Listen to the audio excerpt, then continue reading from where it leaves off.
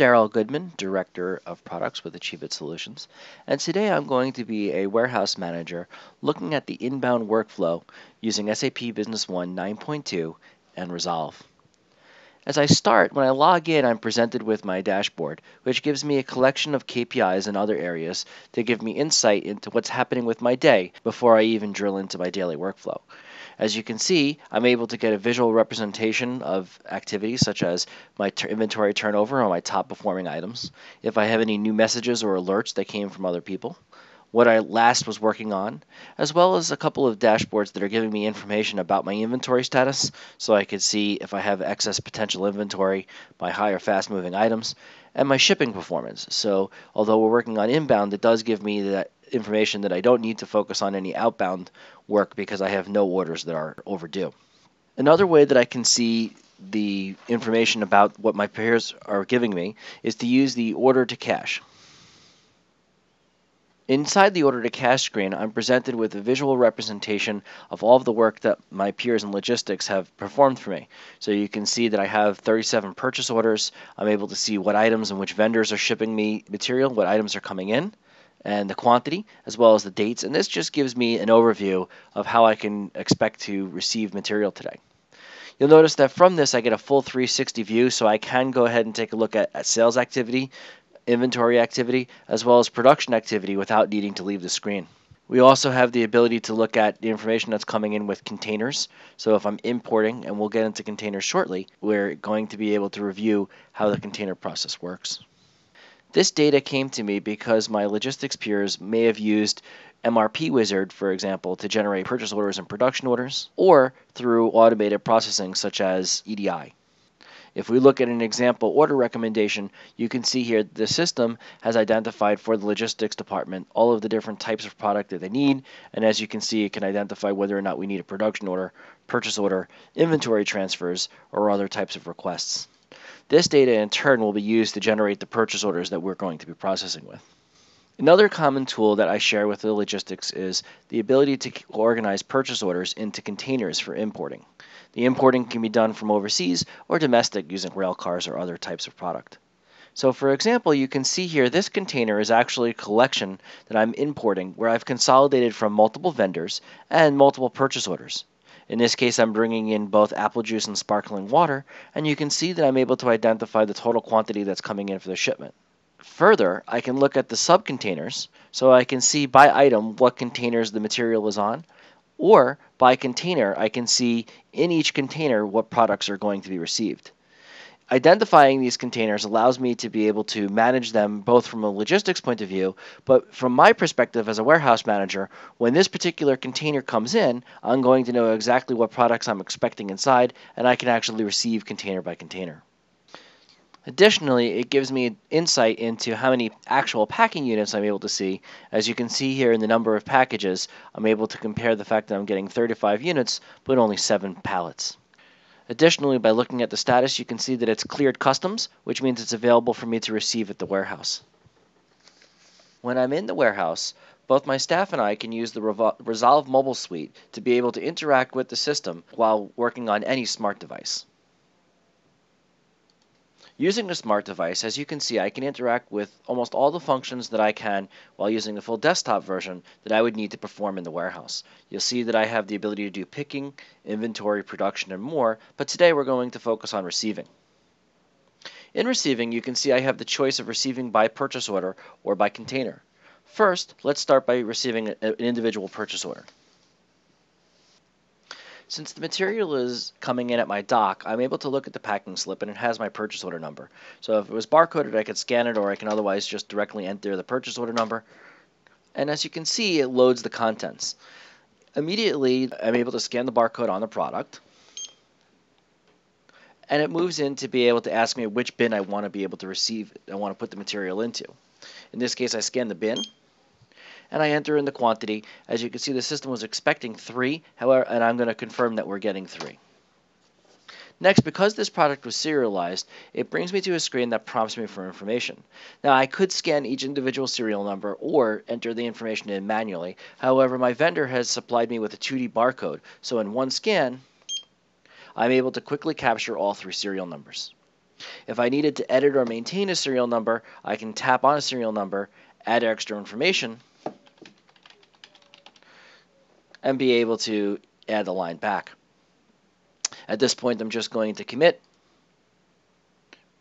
and save the serial numbers. I'm now returned back to the purchase order screen, where I'm going to use this as an opportunity to go through some other functionality that we can do. As you notice, I have the ability to add remarks. This is going to give me the ability to put in any information that I may need to communicate internally or otherwise. So for example, if I want to tell them that serial number 2 is damaged,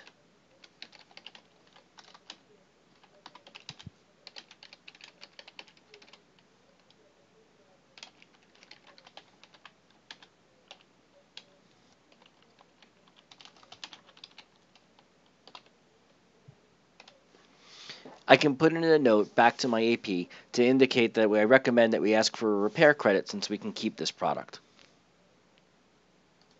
Additionally, if your device supports a camera, you'll be able to take a picture of the image and be able to attach the image to the purchase order as well. You'll also notice that I can change the form settings to be able to choose which fields I'd like to work with. And I can also use the hide finished functionality, being able to show me when I've actually received all the material on this purchase order. I'm simply going to finish the purchase order, and immediately the purchase order is now updated as being received inside of SAP. Next, let's review how you can receive by containers. To remind you, a container represents how the product is actually shipped during an import from overseas or a rail car, for example. In this case, I have container shipment number 8, which contained 2 different purchase orders. As I take a look here, I'm going to go ahead and indicate that I am going to receive only the first container, and you can see that the shipment is further reduced to show only the information that was packed on that one container. Next, as we look at the items that are in this container, I would like you to notice the units of measure. Each unit of measure is able to have a barcode that represents how much inventory is contained in that packing unit.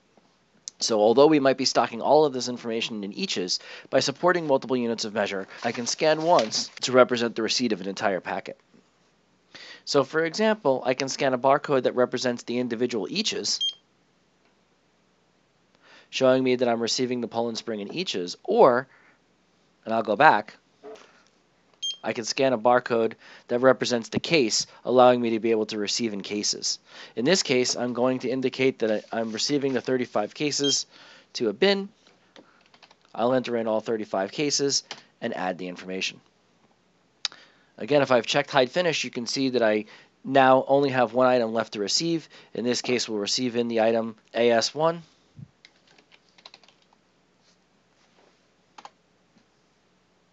Again, I'll scan a bin location and receive the one pallet. Having processed each of the items, I'll go ahead and finish this. And now, without having to go into individual documents, I was able to receive the entire container as it actually was imported, even though it was multiple purchase orders and different items. Another way that I receive material is by getting an inventory transfer, in this case from a distribution center. So my DC has sent me an inventory transfer, and when it hits my dock, I know that they've sent me document number 16. So I can enter document number 16, and it will show me once again that I'm receiving some of these NanoSyn cards, and in this case they're coming from my in-transit warehouse to my warehouse, warehouse number 1. Again, I'll scan the item, and the system will prompt me which bin I want to receive the material into. I'll confirm that I got 3 units. And because this is serialized, it's going to ask me which serial numbers I've received. I can use the lookup to see which serial numbers were sent and select the serial numbers or scan them.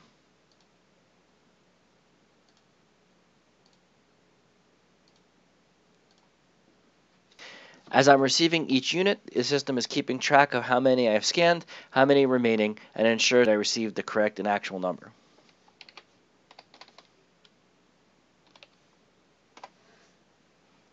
Once I've received all the units, I can confirm that I have no more that I was expected to receive. I see that it was 0, and I'll commit the transfer. Finally, as I'm going through the warehouse, I discover a product that appears to be out of place. So I use the quick search to get more information about the item, and I see that it is in the system as an office print. I can look to see what the warehouse quantity is, and I can see that I have inventory across the different warehouses, and I can look at the bin quantity to see where it's located within each warehouse. I decide that this is an uncounted unit, so I'll go and I'll add it to the system by making a new transaction, a goods receipt. I'll select the bin location that I want to put it into, and we'll say that I got one more unit, and I'll finish the goods receipt. It posts immediately, and this has added the new unit directly into SAP without having to go back to the full client. Back inside the office, I come back to my desktop, and I can see that all of the updates that I performed out in the warehouse have been immediately added into the system. If I look at my recent updates, I can, for example, look at the goods receipt PO. You'll see here that this goods receipt PO was created off of purchase order number 440 using the warehouse user number 3. And if I take a look at the opening and closing remarks, you can see that the information that was added out in the warehouse immediately appears in the goods receipt PO. Having watched this video, I hope you can see how as a warehouse manager, you can use SAP Business One 9.2 and Resolve with the mobile suite to help you perform all of your inbound logistics functions. If you have any questions or would like more information, please contact us at www.achieveit.com. Thank you.